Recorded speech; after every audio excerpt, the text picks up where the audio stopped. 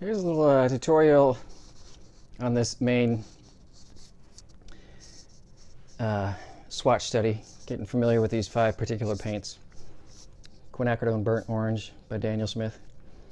Quinacridone Rose, I like the M Graham. Azo Yellow is also by M Graham. Peacock Blue by Holbein. Beautiful phthalo blue-green shade color, but greener than most and a little bit lighter than most. More like cyan in my humble opinion.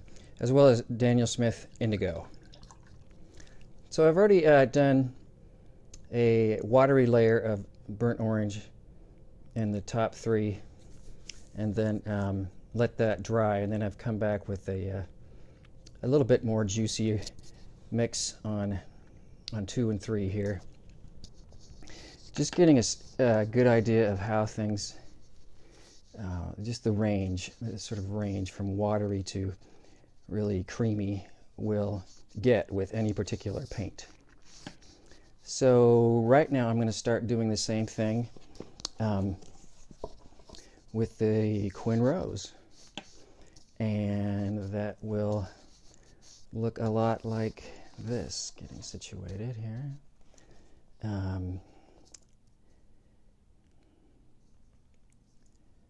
Very watery mix. Getting a lot of paint in my brush.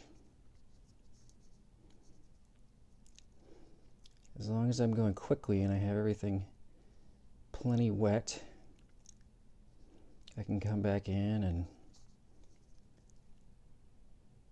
clean up some lines and whatnot. And this water that's pooling down at the bottom, I can control a little bit by how much I, actually can control quite a bit by how much I tip it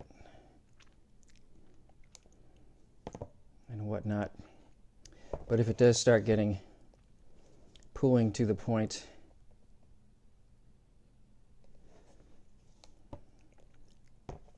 that it's you're starting to worry about it dripping down, certainly just flatten it out. That helps. If I'm trying to get rid of that, I'm going to dry off my brush a little bit and make a thirsty brush, and holding it pretty vertical, perpendicular to the paper, my brush that is, soak up a little bit. There's a comment when doing thirsty brush, there's a common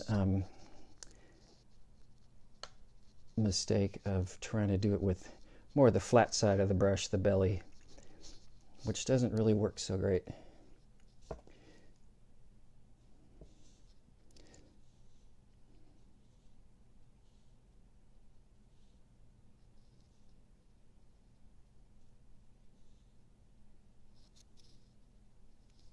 When I am trying to get a little bit more control, I will lift up and use the tip of the brush.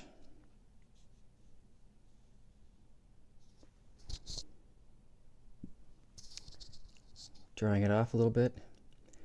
So instead of trying to pick it up like that, which I think in some ways makes sense, I'm going to pick it up more with the tip. And right at the beginning, you'll see it sort of has left a little stripe where it's picked it up, and it seems lighter, but as you can tell over here, it's actually going to keep running down and is likely to even out. And even if it does even out, that's okay, because we're going to fix that on another layer. A little bit more Quin Rose, still watery. I could have certainly just mixed up enough to try to do 3 to have them be really kind of the same. But you'll get plenty of practice at just mixing in general.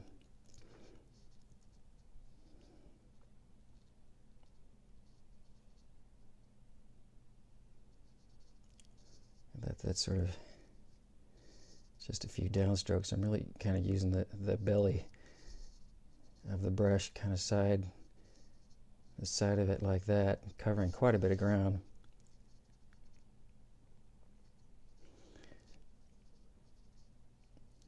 back in and be a little bit more careful about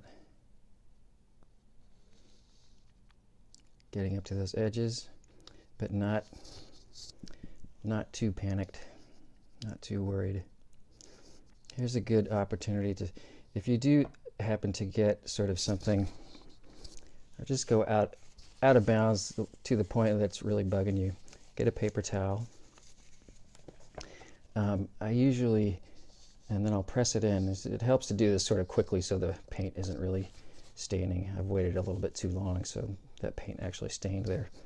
I might be able to fix that a little bit later, maybe not. But I soak up a little bit further into the shape. And technically, even though that is still damp, it does seem like it will still hold its edge pretty well.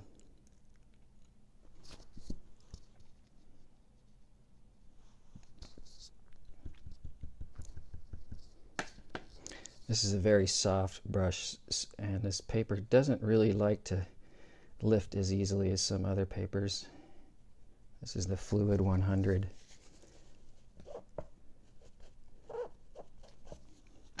But I have ways of dealing with you later if I feel like it.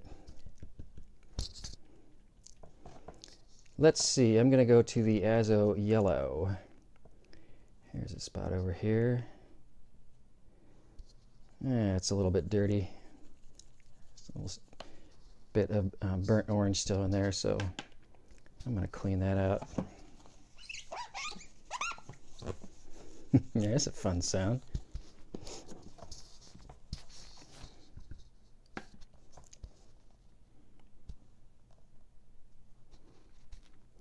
So with yellow, with any color, we are talking about these different mixes with different amounts of water. And one of the things to get comfortable with is knowing that just because something is watery or juicy or creamy doesn't necessarily tell you how dark or light it's going to end up. Especially with paints that are inherently light valued. Yellow, for example, even at juicy and creamy, it's really not going to be a whole lot darker, but it is still good to understand, even though it has more of a limited range, to understand every paint, every pigment, and the entire spectrum of how much water is being mixed in with it. So this is a really watery yellow.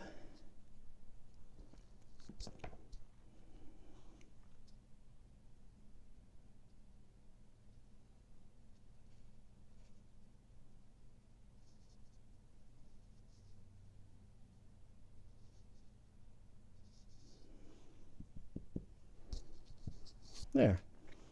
That's fine for that. Clean that up a little bit.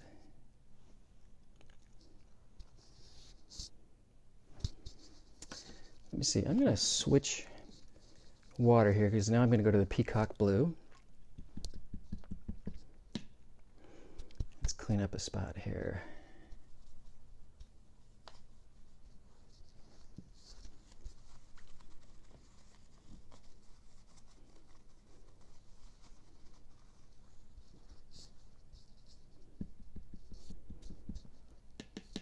Bapping my brush to make sure I'm getting the yellow out. I am putting some clear water there, and I can tell that's pretty darn clear, so I'm confident there's not a whole lot of yellow left. So I'm going to make a very watery mix of the Peacock Blue and do a very similar thing.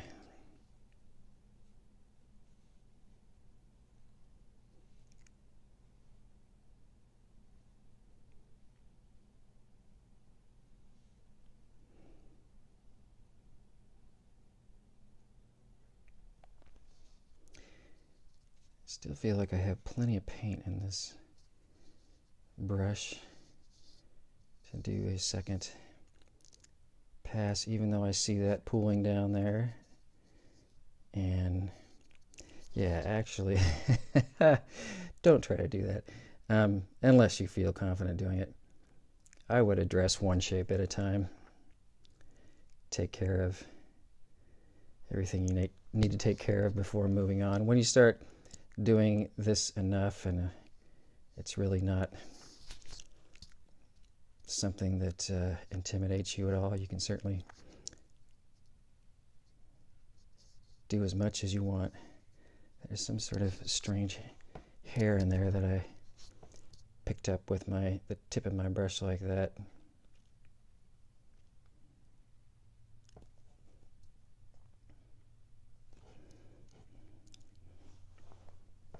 So I sort of did started that, stopped, came back. There was a lot of opportunity for things to get really inconsistent for that shape, and I don't know if it is or not, but either way, if it is and it's still wet and pretty much over the whole shape, I could still come back and bring in a whole sort of new round of paint and tip it a little bit more to make sure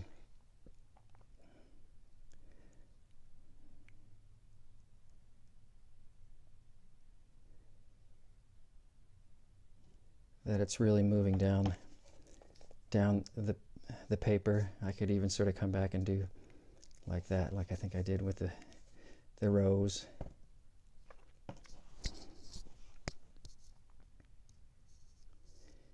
You see me dropping in, plopping in with the tip of my brush a little bit of extra paint, and I do think I'll show you here, it helps if you do that, holding the brush at an angle similar to when you're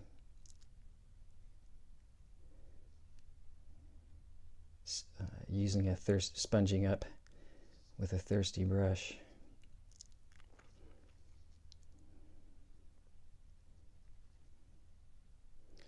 If I use the side and the belly of my brush and I sort of flick it off like that, it will sort of stay behind. I mean, that's when the paint is going to lay down nicely.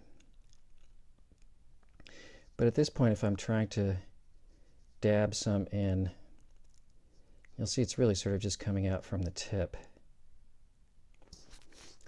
So what I think is a better, to have sort of more control, is to just hold it a little bit more vertical.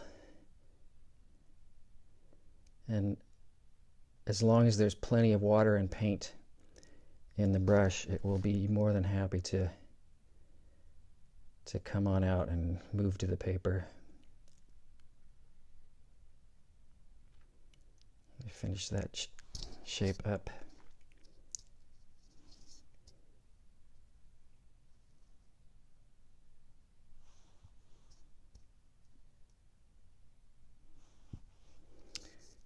Let's see.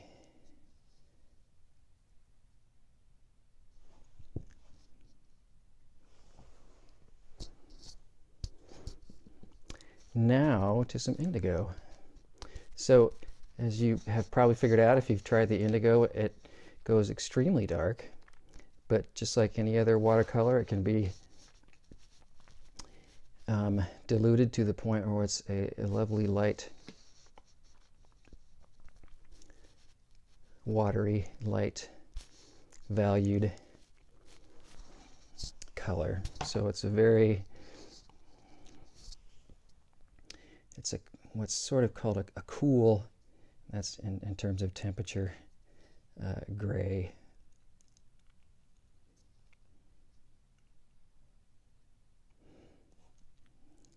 Something happened to my paper, a couple spots here.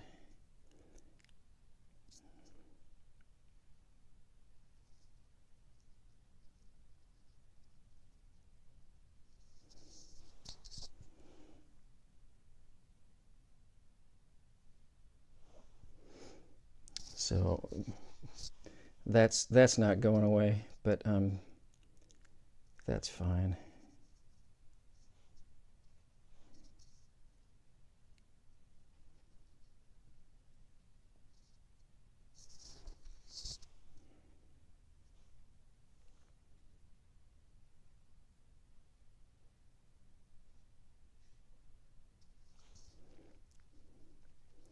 Just make sure if your paint is not moving around like this is,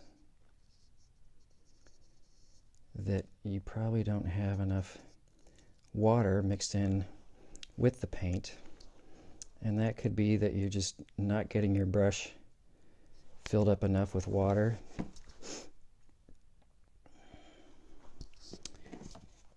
Or you're using a synthetic brush which doesn't want to carry as much water.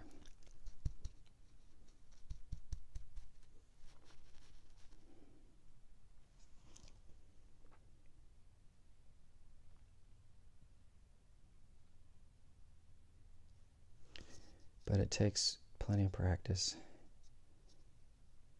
to learn how to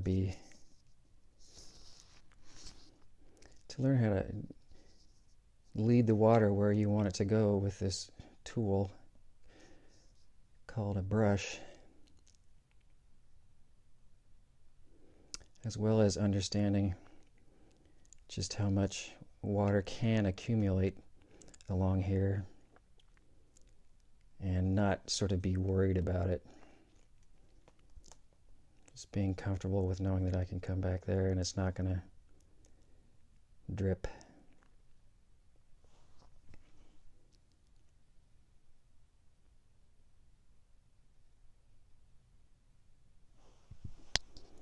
So there's finishing up the watery layer for each color.